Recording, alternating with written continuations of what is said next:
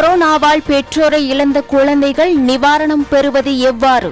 தமிழக அரசின் வழிகாட்டு நெறிமுறைகள் வெளியீடு.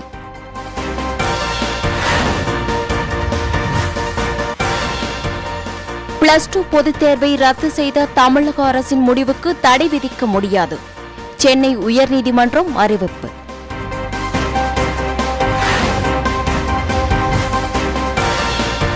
பாம்பன் பாலம் பராமரிப்பு பணிகள் காரணமாக ராமேஸ்வரம் கோயம்புத்தூர் சிறப்பு ரயில் ரத்து. ராமேஸ்வரம் மாண்டியாடி சிறப்பு ரயில் 24 மணி நேரம் தாமதமாக புறப்படும் என தெற்கு ரயில்வே தகவல்.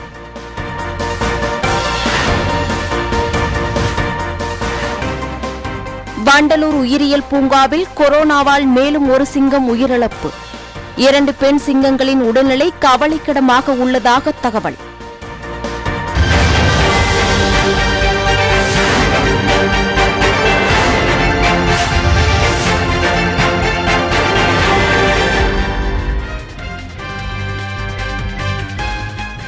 திறமை, சந்தை, மூலதனம் உள்ளிட்ட தூண்களின் அடிப்படையில் இந்தியாவில் முதலீடு செய்ய உலக நாடுகள் முன்வர வேண்டும் என விவாடெக் தொழில்நுட்ப மாநாட்டில் பிரதமர் மோடி தெரிவித்துள்ளார்.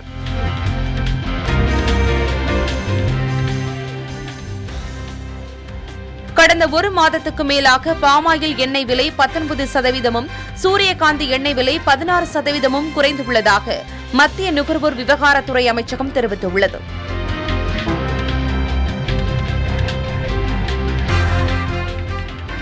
அறிவியல் ஆதாரங்களை அடிப்படையாக கொண்டே கோவிஷீல்டு தடுப்பூசியின் 2 டோஸ்களுக்கான இடைவெளியை உயர்த்த முடிவு செய்யப்பட்டதாக மத்திய அரசு விளக்கம் அளித்துள்ளது.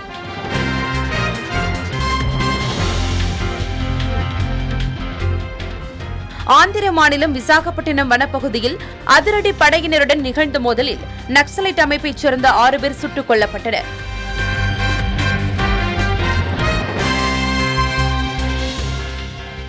குஜராத்தின் ஆனந்த் மாவட்டத்தின் தாராபூர் நெடுஞ்சாலையில் கார் மீது லாரி மோதிய விபத்தில் ஒரே குடும்பத்தைச் சேர்ந்த 10 பேர் உயிரிழந்தனர்.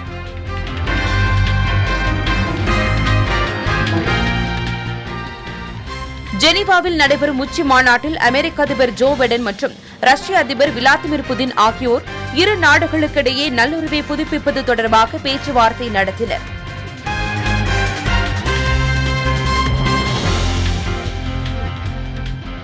இந்தோனேஷியாவின் மாலுகு தீவுகள் பகுதியில் ஏற்பட்ட சக்தி வாய்ந்த நிலநடுக்கம் காரணமாக சுனாமி எச்சரிக்கை விடுக்கப்பட்டுள்ளதை அடுத்து மக்கள் உயரமான பகுதிகளில் இடம்பெயர்ந்து வருகிறார்கள்.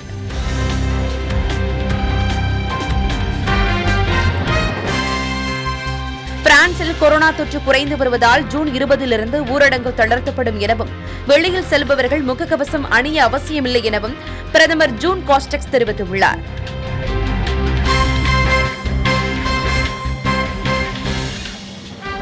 பாகிஸ்தான் நாடாளுமன்றத்தில் பட்ஜெட் மீதான விவாதத்தின் போது ஆளும் கட்சி எதிர்க்கட்சி உறுப்பினர்கள் இடையே கடும் மோதல் ஏற்பட்டதால் பட்ஜெட் உரை கிழித்து எறியப்பட்டது.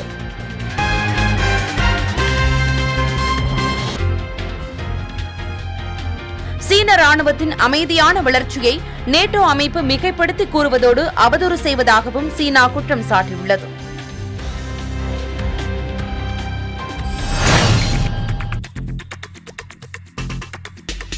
தமிழகத்தில் கொரோனாவால் பெற்றோர்களை இழந்து தவிக்கும் குழந்தைகளின் நலன் கருதி அவர்களின் பெயரில் ரூபாய் 5 லட்சம் வைப்பு நிதி வழங்கப்படும் என தமிழக அரசு அறிவித்துள்ளது. இந்த திட்டத்தின் கீழ் தகுதி வாய்ந்த 18 வயதுக்கு கீழ் உள்ள குழந்தைகளின் பெயர்களில் ரூபாய் 5 லட்சம் வைப்பு தொகையாக செலுத்தப்படும். குழந்தைக்கு 18 வயது பூர்த்தி அடையும் போது வட்டியுடன் சேர்த்து அந்த தொகை வழங்கப்படும். இந்த திட்டத்தை செயல்படுத்துவதற்கு அனைத்து மாவட்டங்களிலும் கொரோனாவால் பெற்றோரை இழந்த குழந்தைகளின் பட்டியலை ஆட்சியர்கள் தயார் செய்து வருகின்றனர். தாய் தந்தையை இழந்த குழந்தைகளை பொறுத்தவரை குடும்ப ஆண்டு வருமானம் கணக்கில் கொள்ளப்படாமல் சம்பந்தப்பட்ட குழந்தைகளுக்கு நிதி உதவி மற்றும் கல்விச் செலவை அரசே ஏற்கும்.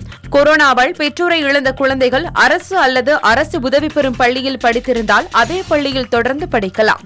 தனியார் பள்ளியில் படித்தால் கல்வி உரிமை சட்டத்தின் கீழ் PM கேஸ் அல்லது மாநில அரசு நிதியிலிருந்து கல்வி கட்டணம் அளிக்கப்படும். அந்த குழந்தைகள் இளங்கலை பட்டப்படிப்பை நிறைவு செய்யும் வரையிலான செலவை அரசே அளிக்கும். அத்துடன் இந்த திட்டத்தின் கீழ் குழந்தையை பராமரிக்கும் உறவினர் அல்லது பாதுகாவலருக்கு மாதம் 3000 ரூபாய் உதவித்தொகையும் வழங்கப்படும். அரசு ஊழியர், பொதுத்துறை நிறுவன ஊழியர்களின் குழந்தைகள் அரசாங்கம் வழங்கும் இந்த சிறப்பு நிதி மற்றும் கல்வி செலவு சலுகையை பெற முடியாது என அரசு அறிவித்துள்ளது.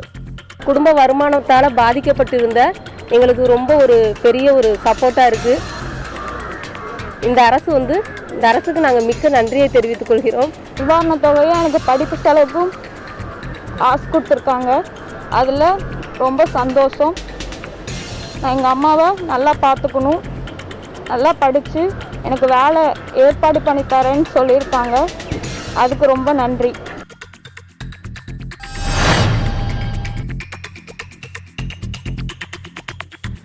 +2 வகுப்பு தேர்வை ரத்து செய்த தமிழக அரசின் முடிவுக்கு தடை விதிக்க முடியாது என்று சென்னை உயர்நீதிமன்றம் தெரிவித்துள்ளது.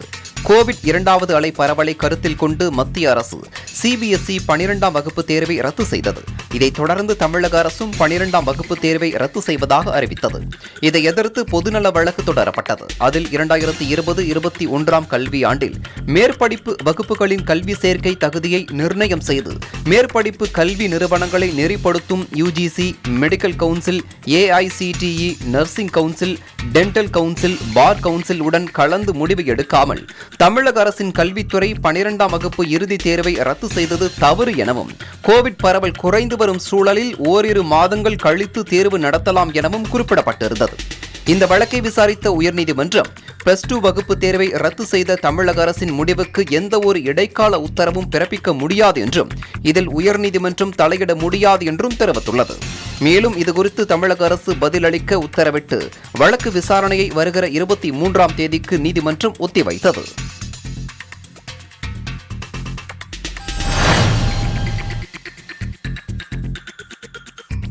ராமேஸ்வரம் பழமையான பாம்பன் ரயில் பாலத்தில் நடைபெற்று வரும் பராமரிப்பு பணிகளுக்காக போக்குவரத்து தடை செய்யப்பட்டுள்ளது. இந்நிலையில் ராமேஸ்வரத்திலிருந்து நேற்றிரவு 7:25 மணிக்கு புறப்பட வேண்டிய ராமேஸ்வரம் கோவை வாராந்தர சிறப்பு ரயில் முழுமையாக ரத்து செய்யப்படுவதாகவும், மேலும் நேற்றிரவு 11:55 மணிக்கு புறப்பட வேண்டிய ராமேஸ்வரம் மாண்டியாடி சிறப்பு ரயில் இன்று இரவு 11:55 மணிக்கு 24 மணி நேரம் காலதாமதமாக புறப்படும் என மதுரை கோட்ட தெற்கு ரயில்வே அறிவித்துள்ளது.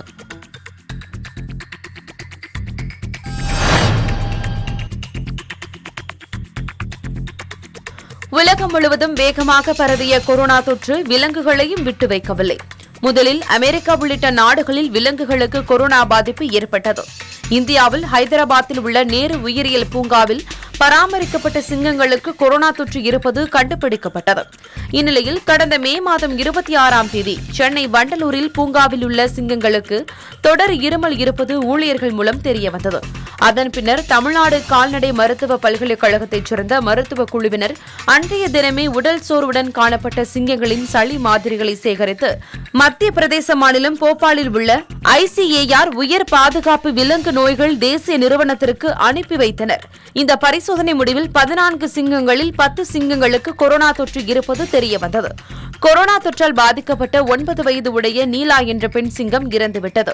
தற்போது சென்னை வண்டலூர் உயிரியல் பூங்காவில் கொரோனாவுக்கு ஆண் சிங்கம் ஒன்று உயிரிழந்தது. மேலும் 2 பெண் சிங்கங்களின் உடல்நிலை கவலைக்கிடமான நிலையில் இருந்து வருகிறது.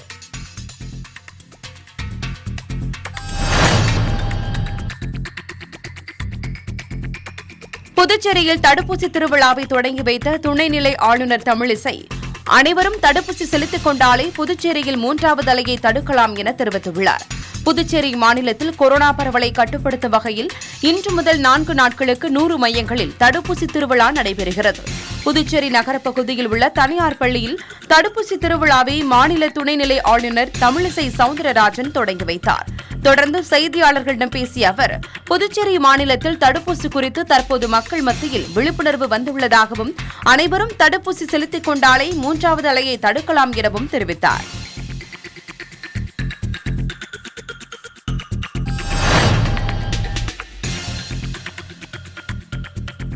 மேட்டூர் 840 மெகாவாட் அனல் மின் நிலையத்தில் நிலக்கரி கன்வேயர் பெல்ட்டில் கடந்த 18ஆம் தேதி ஏற்பட்ட தீ விபத்தில் சேதமடைந்த பகுதியை சீரமைக்கும் பணி நடைபெற்று வருகிறது.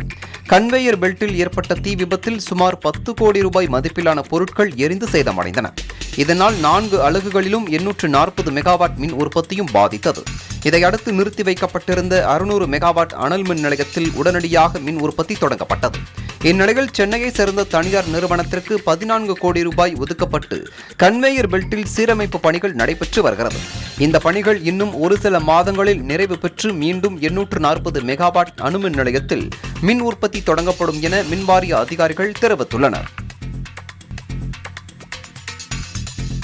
தென்மேற்கு பருவமழை தீவிரமடைந்துள்ளதால் சத்தியமங்கலம் பகுதியில் மழை பெய்தது. மழை பொழிவால் வெப்பம் தணிந்து குளிர்ச்சி நிலவியது. மேலும் சத்தியமங்கலம், அரியப்பம்பாளையம், பெரியூர், உக்கரம், மில்மேடு, பெரியார் நகர் உள்ளிட்ட பகுதிகளில் பரவலாக அரை மணி நேரம் மழை பெய்தது. இந்த மழையால் நிலத்தடி நீர்மட்டம் உயரும் என்பதால் தற்போது உழவு பணி மேற்கொள்ள உதவியாக இருக்கும் என விவசாயிகள் தெரிவித்தனர்.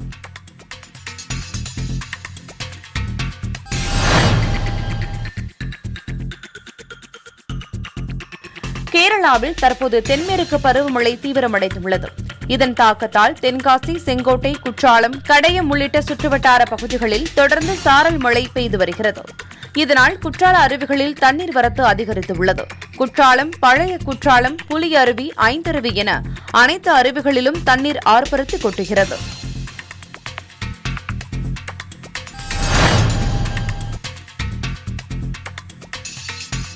மதுரை மாவட்டத்தில் குறுகிய கால திருந்திய நெல் சாகுபடி பணியினை ஆட்சியர் துவக்கி வைத்தார். மதுரை மாவட்டத்தில் குறுகிய கால நெல் சாகுபடி செய்வதற்கான பணிகள் தீவிரமாக நடைபெற்று வருகிறது. குறுவை சாகுபடியில் குறுகிய கால நெல் ரகங்களான AST 16, JGL, NLR, சதாயு ஆகிய ரகங்களை விவசாயிகள் பயிரிட வேளாண் அதிகாரிகள் ஆலோசனை வழங்கியுள்ளனர். இதையடுத்து மதுரை கிழக்கு ஒன்றியம் காளிகாப்பான் கிராமத்தில் தேசிய வேளாண் வளர்ச்சி திட்டத்தின் கீழ் திருந்திய நெல் சாகுபடி செய்யும் பணியினை தர்மராஜ் என்ற விவசாயியின் தோட்டத்தில் மாவட்ட ஆட்சியர் அனீஷ் சேகர் மற்றும் வேளாண் அதிகாரிகள் துவக்கி வைத்தனர்.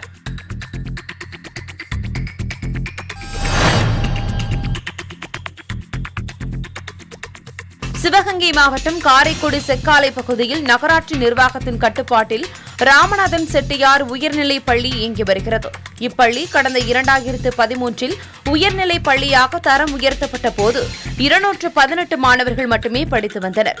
தொடர்ந்து பள்ளியின் சிறப்பான கற்பித்தல், தரமான கட்டிடம், அடிப்படை வசதிகள் போன்ற காரணத்தால் ஒவ்வொரு ஆண்டும் மாணவர்கள் எண்ணிக்கை அதிகரித்து தற்போது 1490 மாணவர்கள் படித்து வருகின்றனர். தற்போது கூடுதல் வகுப்பறை கட்டப்பட்டுள்ளதால் இந்த ஆண்டு 6ஆம் வகுப்பில் 400க்கும் மேற்பட்ட மாணவர்கள் புதிதாக சேர்க்கப்பட்டுள்ளனர். இதில் 120க்கும் மேற்பட்ட மாணவர்கள் தனியார் மெட்ரிக் பள்ளி மாணவர்கள் என்பதால் மாவட்ட கல்வித்துறை மகிழ்ச்சியில் உள்ளது.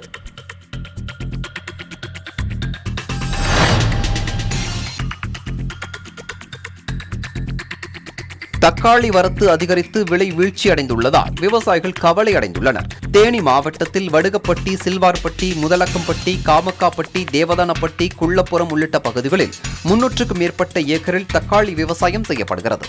கடந்த மாதம் முன்பு வரை தக்காளி கிலோ 20 ரூபாய் முதல் 25 ரூபாய் வரை விலை போனதாகவும், தற்போது 1 கிலோ தக்காளியின் விலை 8 ரூபாய் முதல் 10 ரூபாய் மட்டுமே விலை போவதாகவும் விவசாயிகள் வேதனை தெரிவிக்கின்றனர். விலை வீழ்ச்சிக்கு தக்காளி வரத்து அதிகரிப்பே காரணம் என அவர்கள் கூறுகின்றனர். உரத்தின் விலை பல மடங்கு உயர்ந்துள்ளதாகவும், ஆனால் விவசாயிகள் விளைவிக்கும் பொருட்களின் விலை மட்டும் குறைந்து கூலி ஆட்களுக்கு கூலி கொடுக்காத முடியாத நிலை ஏற்பட்டுள்ளதாக தெரிவித்தனர். பறித்த தக்காளி பழங்களை விளை நிலத்திலே கொட்டி வருவதாக வேதனை தெரிவிப்பதோடு, தமிழக அரசு விவசாயிகள் விளைவிக்கும் விளைபொருட்களுக்கு அடிப்படை விலையான உற்பத்தி விலை முறையை கொண்டுவர நடவடிக்கை எடுக்க வேண்டும் என கோரிக்கை விடுத்துள்ளனர்.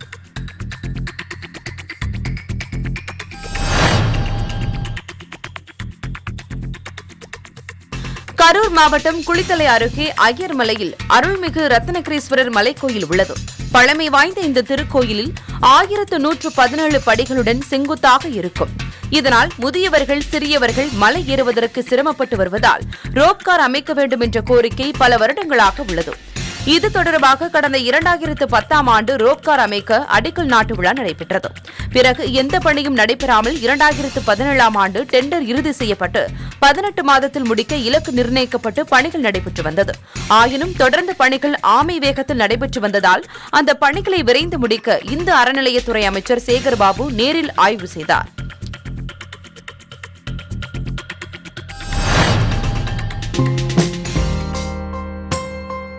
ஊரடங்கால் வாழ்வாதாரத்தை இழந்து தவிக்கும் நாட்டுப்புற கலைஞர்கள் சலங்கையை அடகு வைத்து பசியை போக்கும் நிலைக்கு தள்ளப்பட்டுள்ளதாக வேதனை தெரிவித்துள்ளனர். தமிழர்களின் பாரம்பரிய கலையை வளர்ப்பதில் முக்கிய பங்கு வகிக்கும் நாட்டுப்புற கலைஞர்களின் வாழ்வாதாரம் கொரோனா பாதிப்பால் கேள்விக்குறியாகியுள்ளது.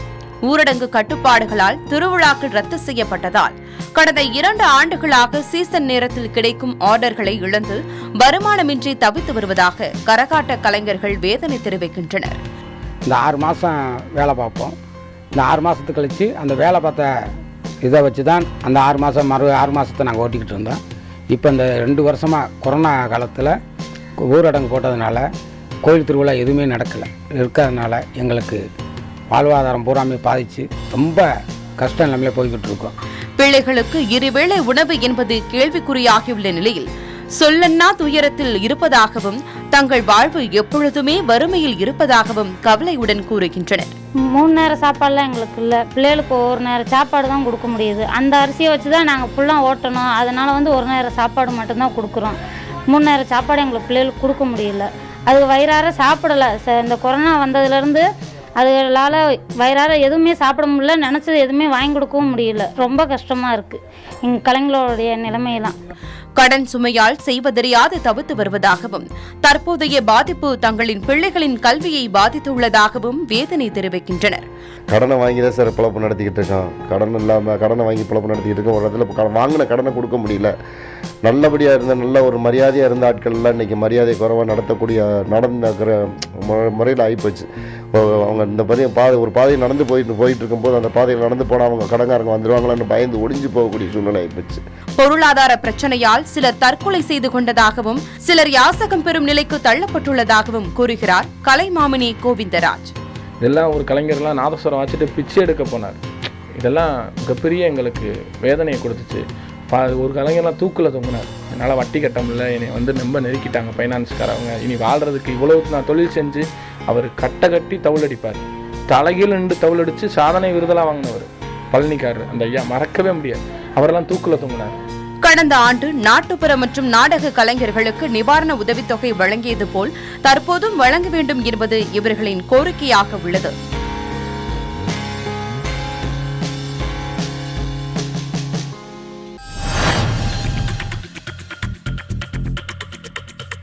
ஆண்டுக்கு ஒருமுறை மட்டுமே பூக்கும் குணம் கொண்ட கடம்ப மரங்கள் கிருஷ்ணகிரி மற்றும் அதனை சுற்றி பல்வேறு இடங்களில் பூக்க தொடங்கியுள்ளன. பூ பூத்து 15 நாட்கள் மரத்தில் வாடாமல் இருக்கும். மருத்துவ குணம் கொண்ட இந்த கடம்ப மலர்கள் நல்ல வாசனையுடன் இருக்கும். இந்த மலர்களை நுகர்வதால் தலைவலி, உடல் சோர்வு சரியாகும் என சொல்லப்படுகிறது. முருகப்பெருமானுக்கு மிகவும் பிடித்தமான பூ என கருதப்படும் கடம்ப மலர்களை பறித்து முருகனுக்கு மாலையாக தொடுத்து மக்கள் வழிபடுவது வழக்கம்.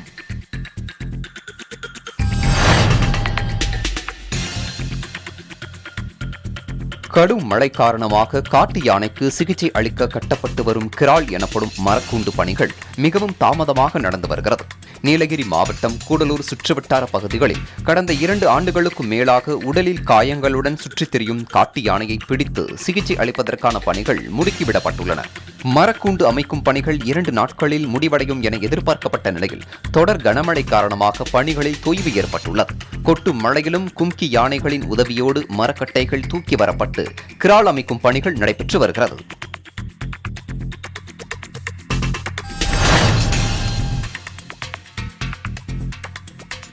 நீலகிரி மாவட்டம் கூடலூரில் கடந்த 2 ஆண்டுகளுக்கும் மேலாக உடலில் காயங்களுடன் சுற்றித் திரிந்த காட்டு யானையை பிடித்து முதுமலை கொண்டு சென்று சிகிச்சை அளிப்பதற்கான பணி கடந்த 3 தினங்களுக்கு முன்பு தொடங்கப்பட்டது. மயக்க ஊசி செலுத்தாமல் கும்கி யானைகள் உதவியுடன் அருகில் சென்று யானையின் கால்களில் கயிறுகள் கட்டப்பட்டன. கட்டுக்குள் வந்த யானைக்கு அங்கிருந்த வன கால்நடை மருத்துவர் ராஜேஷ் சிகிச்சை அளித்தார். பலத்த காயமடைந்துள்ள யானையின் பின்னங்காலில் வீக்கம் அதிகமாக இருப்பதால் அதனால் நடந்து வருவதில் சிரமம் ஏற்பட்டுள்ளது. எனவே இரவு முழுவதும் அதே பகுதியில் கட்டி வைத்து தேவையான சிகிச்சை அளித்து உடல்நிலை சரியான பிறகு அதனை லாரியில் ஏற்றுவதற்கான முயற்சிகள் மேற்கொள்ளப்படும் என வனத்துறை அதிகாரிகள் தெரிவித்துள்ளனர். அதுவரை யானை கட்டி வைக்கப்பட்டுள்ள பகுதியில் அதற்கு தேவையான அனைத்து உணவுகளும் வழங்குவதற்கான நடவடிக்கை எடுக்கப்பட்டுள்ளதாகவும் வனத்துறையினர் தெரிவித்துள்ளனர்.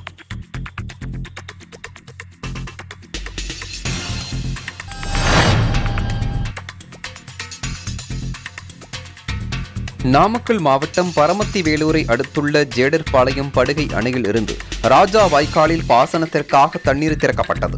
குமராபாளையம், பொய்யேரி மற்றும் மோகனூர் ஆகிய வாய்க்கால்கள் இந்த ராஜா வாய்க்காலில் இருந்து பிரிந்து செல்கிறது.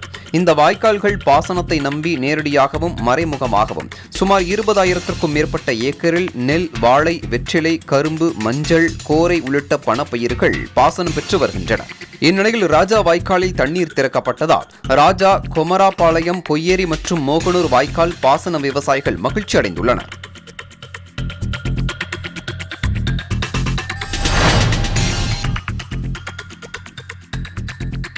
கொரோனா ஊரடங்கு காரணமாக மாங்காய் ஏற்றுமதி பாதிக்கப்பட்டதால் மாங்காயின் விலை கடும் வீழ்ச்சியடைந்துள்ளது. நாகப்பட்டினம் மாவட்டத்தில் நெல் சாகுபடிக்கு அடுத்தபடியாக கடற்கரையோர கிராமங்களில் ஆயிரக்கணக்கான ஏக்கர் பரப்பளவில் மா சாகுபடி செய்து வருகின்றனர். புதுப்பள்ளி, தெற்கு பொய்கை, நல்லூர் உள்ளிட்ட பல்வேறு கிராமங்களில் பிரதான தொழிலாக மா சாகுபடி செய்து வருகின்றனர். கஜா புயலால் சாய்ந்த மரங்கள் 3 ஆண்டுகளுக்கு பிறகு மீண்டும் துளிர்விட்டு காய்க்க தொடங்கியுள்ளன. இந்த பகுதிகளில் காய்க்கும் பங்கனபள்ளி, ஒட்டு மாங்காய், ருமேனியா, செந்தூரா, நீலம், காலப்பாடு உள்ளிட்ட பல்வேறு வகையான மாங்கனிகள் வெளி மாநிலங்களுக்கும் விற்பனைக்கு அனுப்பப்பட்டு வந்தது. கொரோனா ஊரடங்கு காரணமாக தனியார் நிறுவனங்கள் மாம்பழத்தை கொள்முதல் செய்யாததால் கடந்த ஆண்டு 35 ரூபாய் விலை போன ருமேனியா கிலோ 7 ரூபாய்க்கும், 50 ரூபாய் விற்ற பங்கனபள்ளி 20 ரூபாய்க்கும், 40 முதல் 50 ரூபாய் விலை போன ஒட்டு மாங்காய் 12 ரூபாய்க்கும் விற்பனை செய்யப்படுவதால் மா விவசாயிகள் கடுமையாக பாதிக்கப்பட்டுள்ளனர். இதனால் மாங்கனிகள் மரத்திலேயே வீணாவதாக குற்றம் சாட்டிய விவசாயிகள் ஏற்றுமதிக்கு தோட்டக்கலைத்துறை அதிகாரிகள் விரைந்து நடவடிக்கை எடுக்க வேண்டுமென விவசாயிகள் கோரிக்கை விடுத்துள்ளனர்.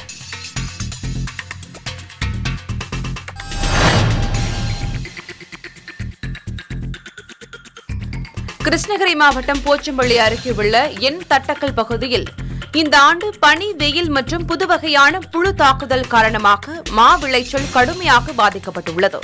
இதையடுத்து அனைத்து மா விவசாயிகளின் கூட்டமைப்பு மற்றும் KRB அணை இடதுபுற கால்வாய் நீட்டிப்பு பாசன விவசாயிகள் சங்கம் சார்பில் என் தட்டக்கல் பகுதியில் உள்ள மாந்தோப்பில் வாசகங்கள் அடங்கிய பதாகைகளை ஏந்தியபடி போராட்டம் நடத்தினர். தொடர் இழப்புகளை சந்தித்து வருவதால் ஒரு சில ஆண்டுகளில் மா சாகுபடியை கைவிடும் நிலைக்கு தள்ளப்பட்டு உள்ளோம் எனவும் அரசு ஏக்கருக்கு ரூபாய் 40,000 இழப்பீடு வழங்க வேண்டும் எனவும் போராட்டத்தில் ஈடுபட்ட விவசாயிகள் கோரிக்கை வைத்தனர்.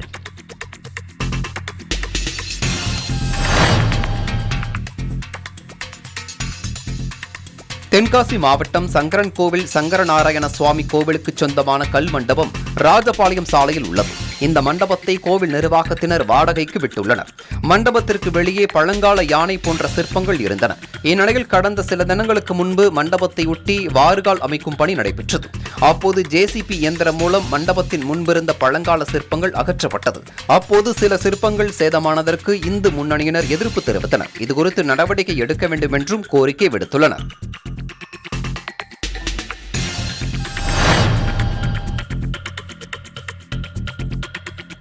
தமிழக கேரள எல்லைப் பகுதியான கூடாரவெளை எஸ்டேட்டில் பசுக்களை தாக்கி கொன்ற புலியின் உருவம் வனத்துறை கண்காணிப்பு கேமராவில் பதிவானது. கேரள மாநிலம் மூணாரை சுற்றியுள்ள தேயிலை எஸ்டேட்டுகளில் வேலை செய்யும் தேயிலை தோட்ட தொழிலாளர்கள் பசுக்களை வளர்த்து வருகின்றனர். லோயர் டிவிஷனைச் சேர்ந்த முருகையாவின் பசு முன் சென்ட்ரல் டிவிஷனில் புலிக்கு இரையானது. அங்கு பொருத்தப்பட்டிருந்த கண்காணிப்பு கேமராவில் புலியின் உருவம் பதிவாகியுள்ளது. புலியின் நடமாட்டம் உறுதியானதால் தேயிலை தோட்ட தொழிலாளர்கள் மிகவும் அச்சமடைந்துள்ளனர்.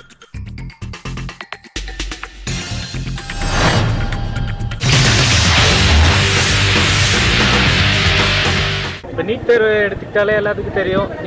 நீட் தேர்வை பொறுத்த வரைக்கும் எல்லாமே இப்போது லாக்டவுன் வந்தனால எல்லாத்துக்குமே பாதிப்படைஞ்சு தான் வந்துட்டுருக்காங்க. அதே மாதிரி ஒரு ஸ்டூடெண்ட்டாக இருந்து நம்ம பார்த்தோம் அப்படின்னு நினச்சா அது ஒரு பெரிய பாதிப்பு தான். ஏன் அப்படின்னா நீட் தேர்வு கரெக்டான ப்ரொசீஜரில் போயிட்டு இருந்துச்சுன்னா அதெல்லாம் கரெக்டாக நம்ம ஃபாலோ பண்ணுவோம், அதே மாதிரி படிப்போம். இப்போ லாக்டவுன் வந்தனால ரொம்ப பாதிப்பு. ஏன் அப்படின்னு பார்த்தீங்கன்னா ஆன்லைன் கிளாஸ் எடுக்கிறாங்க, இதெல்லாம் பண்ணுறாங்க. அதில் படிப்பாங்களா இல்லையான்றது நம்ம 100% சொல்ல முடியாது. இப்போ அனைக்குமே எடுத்துக்கிட்டிங்கன்னா நீட் தேர்வு அப்படின்றது வந்து ஃபஸ்ட்டு வந்து நிறைய பேர் வந்து எதிர்த்து தான் வந்தாங்க. ஏன்னா இது வந்து இருக்கக்கூடாது அப்படின்றதுக்காக. ஏன்னா இந்த காலகட்டத்தில் வந்து பார்த்தீங்கன்னா கொரோனா டைமில் வந்து எந்த ஸ்கூலுமே வந்து ப்ராப்பராக வந்து ஒர்க் ஆகலை. அதை தாண்டி வந்து பசங்க வந்து படிக்கிறதுக்காக அவங்களுக்கு ஒரு மைண்ட் செட் வந்து அவங்களுக்கு அமையலை. அதையும் தாண்டி நீட் தேர்விற்காக நிறைய பேர் வந்து கோச்சிங்லாம் போயிட்டு இருந்தாங்க. அந்த கோச்சிங் சென்டர்ஸ் எல்லாமே வந்து இந்த டைமில் இந்த குவாரண்டைன் டைமில் எங்கேயுமே செயல்படலை. அதனால் வந்து இப்போ நீட் தேர்வு அப்படின்றது வந்து மாணவர்களுக்கு வந்து ரொம்பவே வந்து பாதிப்பாக தான் இருந்துகிட்டு இருக்கு இந்த காலகட்டத்தில். இப்போ இப்போது நீட்டும் எங்களுக்கு இல்லைன்ற மாதிரினா ஆன்லைன் கிளாஸ் நிறைய பேர்த்துக்கு லைவ் கிளாஸாக நடந்துச்சு, நிறைய பேர்த்துக்கு வாட்ஸ்அப் மூலமாக நடந்துச்சு. சில பேர்த்துக்கு நெட் ப்ராப்ளம் இந்த மாதிரிலாம் இருந்தனால நிறைய பேர் கிளாஸஸ் ரெகுலராக அட்டன் பண்ண முடியாமையும் இருந்துச்சு. இப்போ நீட் எக்ஸாமும் கேன்சல்னா மெடிக்கல் லைனுக்குள்ளே போகணுன்னு நினைக்கிறவங்க வந்துட்டு மெடிக்கல் பற்றின பேசிக் எந்த இதுவுமே தெரியாமல் உள்ளே போக வேண்டிய சிச்சுவேஷனாக இருக்கும்.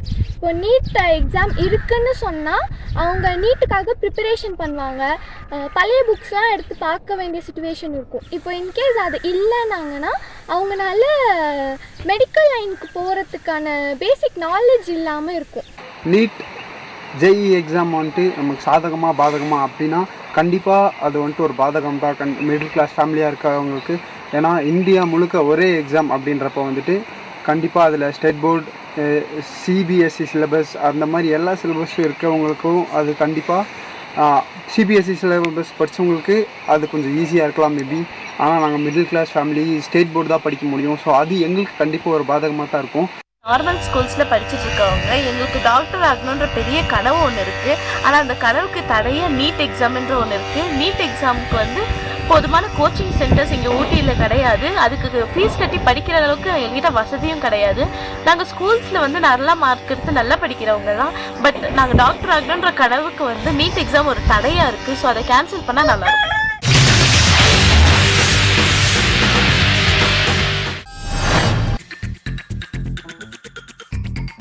நீலகிரி மாவட்டம் டிஆர் பஜார், டெரஸ், கோத்தகிரி போன்ற பகுதிகளில் பரவலாக மழை பெய்தது. மாவட்டத்தில் அதிகபட்சமாக அவலாஞ்சி பகுதியில் மட்டும் 136 மில்லிமீட்டர் மழை பதிவாகியுள்ளது. மாவட்டம் முழுவதும் 635.30 மில்லிமீட்டர் மழை பதிவாகியுள்ள நிலையில் சராசரியாக 21.91 மில்லிமீட்டர் மழை பதிவாகியுள்ளது.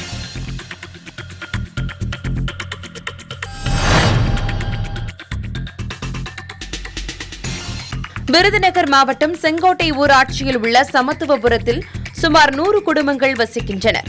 இப்பகுதியில் உள்ள 10க்கும் மேற்பட்ட மின்கம்பங்கள் தற்பொழுது பலத்த சேதமடைந்து சிமெண்ட் கலவைகள் பெயர்ந்து கம்பிகளாக காட்சியளிக்கின்றன. எந்த நேரத்திலும் சாய்ந்து விழும் அபாயகரமான நிலையில் உள்ளது. இந்த மின்கம்பங்கள் பெரும்பாலும் வீட்டு வாசல், குழந்தைகள் விளையாடும் மைதானம், நியாய விலை கடை என பொதுமக்கள் அதிகம் பயன்படுத்தும் இடத்தில் உள்ளது. இதுகுறித்து பஞ்சாயத்து நிர்வாகம் பலமுறை மாவட்ட நிர்வாகத்திடமும் யூனியன் அலுவலகத்திலும் மனு கொடுத்தும் எந்த பலனும் இல்லை எனவும் உடனடியாக நடவடிக்கை எடுக்க வேண்டும் என மக்கள் கோரிக்கை விடுத்துள்ளனர்.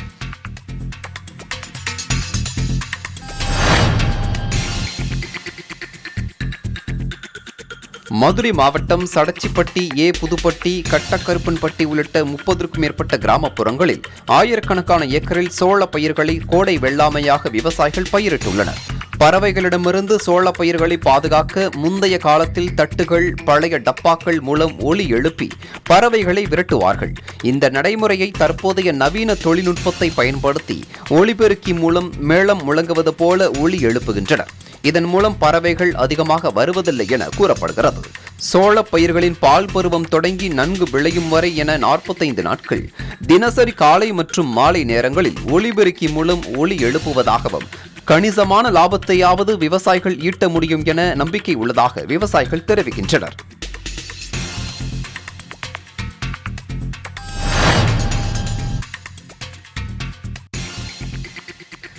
கள்ளக்குறிச்சி மாவட்டம் குன்னத்தூர் கிராமத்தைச் சேர்ந்த 11ஆம் வகுப்பு மாணவன் மணிகண்டன் குளக்கரையில் உள்ள பாறையில் சாய்ந்தபடி ஃப்ரீ ஃபயர் கேமை மெய்மறந்து விளையாடிக் கொண்டிருந்தார். அப்போது பாம்பு ஒன்று அவனின் காலில் ஏறி சுற்றிக் கொண்டிருந்தது.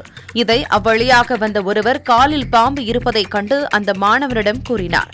அலறி அடித்துக் கொண்டு எழுந்த மாணவனை பாம்பு கடித்ததில் அதிர்ச்சியில் மயங்கி விழுந்தான். அருகில் இருந்தவர்கள் மாணவனை மீட்டு உளுந்தூர்பேட்டை அரசு மருத்துவமனையில் சிகிச்சைக்கு அனுமதித்தனர். தன் மீது பாம்பு சுற்றி இருந்தது கூட தெரியாமல் மெய் மறந்து ஆன்லைன் கேமில் விளையாடியதை அறிந்த பெற்றோர்கள் அதிர்ச்சியடைந்தனர்.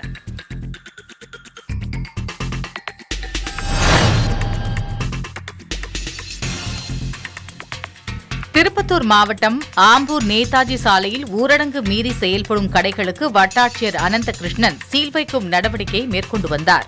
அந்த பகுதியில் திறந்திருந்த துணிக்கடை ஒன்றில் வட்டாட்சியர் அனந்தகிருஷ்ணன் துணிகளை வாங்கியதாக அந்த பகுதி வியாபாரிகள் தெரிவிக்கின்றனர். அப்போது அங்கு திரண்ட வியாபாரிகள் ஊரடங்கு உத்தரவை மீறி வட்டாட்சியர் ஆடைகள் வாங்கியது நியாயமா என்று கேட்டு செல்போனில் வீடியோ எடுக்க முற்பட்டுள்ளனர். அப்போது வட்டாட்சியர் அனந்தகிருஷ்ணன் வியாபாரி ஒருவருடைய செல்போனை பறித்துக் கொண்டு அவரது வாகனத்தில் ஏறி அமர்ந்துள்ளார். அப்போது வியாபாரிகள் சிலர் அந்த வாகனத்தை செல்ல விடாமல் மறித்து வாக்குவாதத்தில் ஈடுபட்டனர். தகவல் அறிந்து அங்கு வந்த காவல்துறையினர் வியாபாரிகளிடம் பேச்சுவார்த்தை நடத்திய பின்னர் அனைவரும் கலைந்து செல்லும்படி அறிவுறுத்தினர்.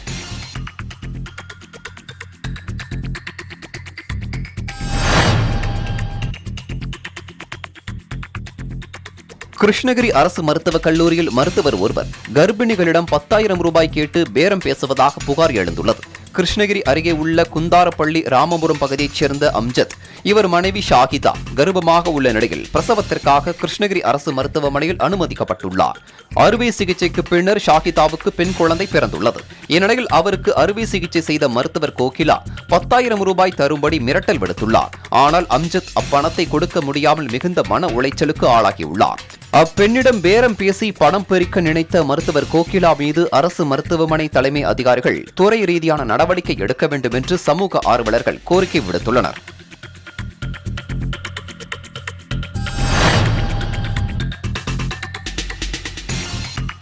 பெரம்பலூர் அரசு தலைமை மருத்துவமனையில் மேம்படுத்தப்பட்ட மருத்துவ வசதிகளுடன் 40 லட்சம் ரூபாய் மதிப்பீட்டில் 18 படுக்கைகளும் 9 வெண்டிலேட்டர்களுடன் கூடிய விபத்து மற்றும் அவசர சிகிச்சை பிரிவு அமைக்கப்பட்டுள்ளது. மேலும் 1 கோடி ரூபாய் மதிப்பீட்டில் டிஜிட்டல் எக்ஸ்ரேவுடன் அல்ட்ரா சவுண்ட் கருவி வழங்கப்பட்டுள்ளது. இந்த மேம்படுத்தப்பட்ட பிரிவின் திறப்பு விழா நிகழ்ச்சி நடைபெற்றது. மாவட்ட ஆட்சியர் ஸ்ரீ வெங்கடப்பிரியா தலைமையில் நடைபெற்ற இந்த நிகழ்ச்சியை பெரம்பலூர் எம்எல்ஏ பிரபாகரன் சிகிச்சை பிரிவை திறந்து வைத்தார்.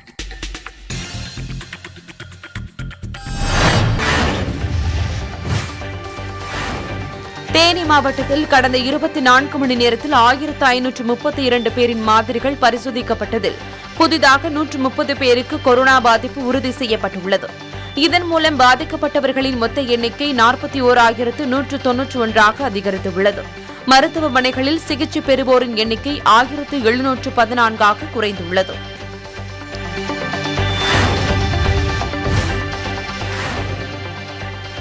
நீலகிரி மாவட்டம் கூடலூர் சுற்றுவட்டார பகுதிகளில் தென்மேற்கு பருவமழை தீவிரமடைந்து வருவதால் கூடலூர் சுற்றுவட்டார பகுதிகளில் தொடர்ந்து 4வது நாளாக மழை பெய்து வருகிறது. இதன் காரணமாக பொதுமக்களின் இயல்பு வாழ்க்கை கடுமையாக பாதிக்கப்பட்டுள்ளது.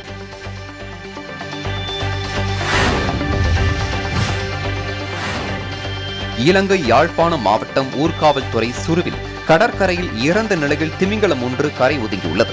இலங்கையில் கடந்த சில தினங்களுக்கு முன்பு ரசாயன பொருட்களை ஏற்றி வந்த கப்பலில் ஏற்பட்ட தீ விபத்தால் கப்பல் கடலில் மூழ்கியது.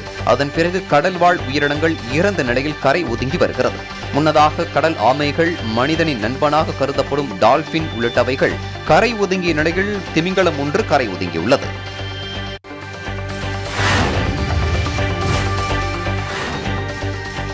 தருமபுரி மாவட்டம் தொப்பூர் அருகே உள்ள தொப்பையாறு ஈழத்தமிழர்கள் அகதிகள் முகாமில் 80 குடும்பங்களுக்கு தேவையான அரிசி, பருப்பு, எண்ணெய் உள்ளிட்ட பொருட்களை தனியார் அறக்கட்டளை மண்டல அமைப்பாளர் சந்திரசேகர் தலைமையில் வழங்கப்பட்டது.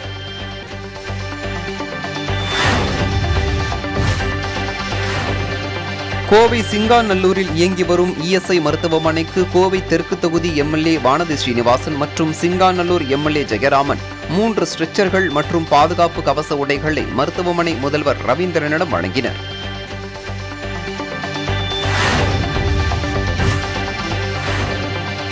புதுக்கோட்டை மாவட்ட காவல் கண்காணிப்பாளராக பணிபுரிந்து வந்த பாலாஜி சரவணன் மாற்றப்பட்டு பெரம்பலூர் மாவட்ட காவல் கண்காணிப்பாளராக இருந்த நிஷா பார்த்திபனை புதுக்கோட்டை எஸ்பியாக தமிழக அரசு அறிவித்தது. இதையடுத்து நிஷா பார்த்திபன் மாவட்ட காவல் கண்காணிப்பாளர் அலுவலகத்தில் காவலர்களின் மரியாதையை ஏற்றுக்கொண்டு புதுக்கோட்டை மாவட்டத்தின் 49வது எஸ்பியாக பதவியேற்றுக் கொண்டார்.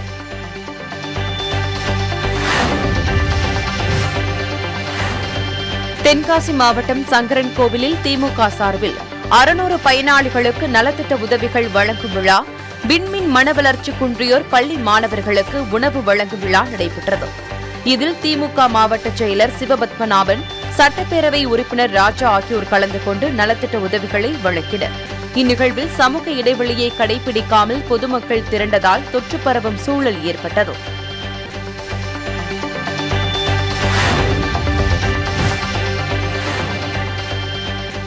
கோவை மாவட்ட புதிய ஆட்சியராக டாக்டர் கீசு சமீரன் ஆட்சியர் அலுவலகத்தில் பொறுப்பேற்றுக் கொண்டார். முன்னாள் மாவட்ட ஆட்சியர் நாகராஜன் அதற்கான பொறுப்பு ஆவணங்களை சமீரனிடம் வழங்கினார். அதனைத் தொடர்ந்து செய்தியாளர்களை சந்தித்த அவர், கோவை மாவட்டத்தில் கொரோனா தொற்றை குறைக்கும் நடவடிக்கைகளுக்கு முக்கியத்துவம் அளிக்கப்படும் என்றார்.